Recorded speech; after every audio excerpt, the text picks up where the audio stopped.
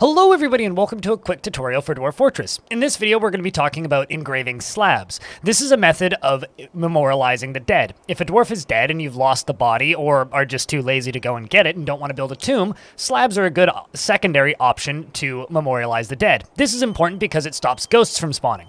Now the way this is completed is with the Stoneworkers workshop. So if you don't have one already, you simply go to the build screen, you click on workshops, and then from there you go to the Stoneworkers workshop and construct one. But since we already have several here, as well as a lovely little minecart track and a stockpile of rocks, I'm going to click on this workshop and we're going to get this started. So once we have this workshop open, as you can see, I do have this paused job for blocks. We're going to add a new task. The new task we're going to add is make a slab, not to be confused with engrave slab. We're going to need that one in a minute. We're going to make ourselves a slab. So the way we're going to do that is we're going to click on this workshop again, and I'm not going to accidentally back out. I'm going to type in the word slab. Now I can make a rock slab, or I could scroll down that menu and select the slab from the list, but we're just simply going to make a rock slab. So now, because I would like this to be done immediately, I can either push it up in the priority order or ask for a do it now order. I could of course also set it to repeat or be more specific.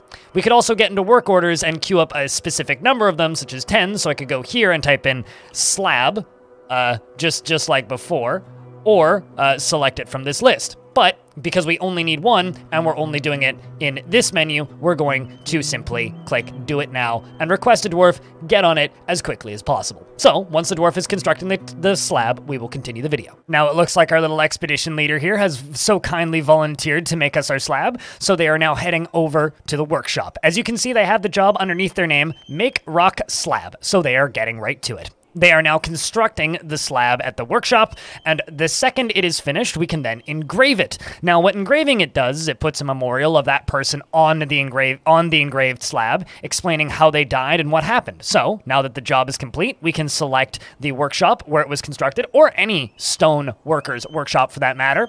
We're going to click on Add a New Task, and then we're going to click on Engrave Memorial. Now, as you can see, I already have some dwarves and humans, in fact, that have passed away in this fortress. Many of them are already memorialized, but not all of them. So we're going to memorialize one of these down at the bottom that is not memorialized, no slabs engraved, and also not entombed. So we're going to click on Ramul here, who was a mercenary who died in the cavern layers a while ago, and I have been too lazy to go get his body. So we're going to click on that, and then once again, we're going to prioritize this job.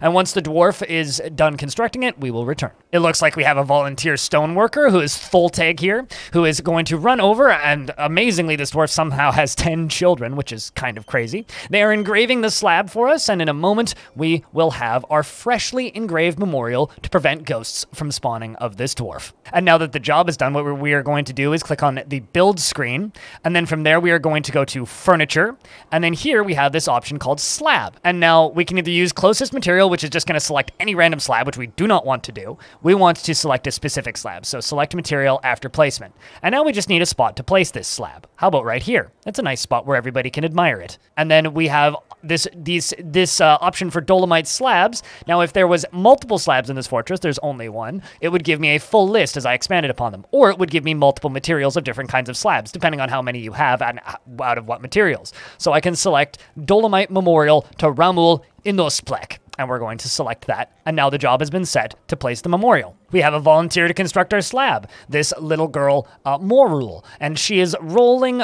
down this little hallway with this brand new slab and places it. And that is how you memorialize dead critters in Dwarf Fortress. Also, while I was recording this video, I noticed a ghost in my tavern, so I guess I gotta do some more of these. If you found this tutorial helpful, please give this channel a subscription. Leave a comment and let me know how it helped, or if it didn't. Or if you have further questions, leave a comment about that. If you want to see me while I stream video games live on Twitch, you can find me at twitch.tv/BLINDIRL, and there's more Dwarf Fortress on this YouTube channel than you could reasonably watch in a lifetime. Thank you very much for watching this video, and I hope to see you in the next one.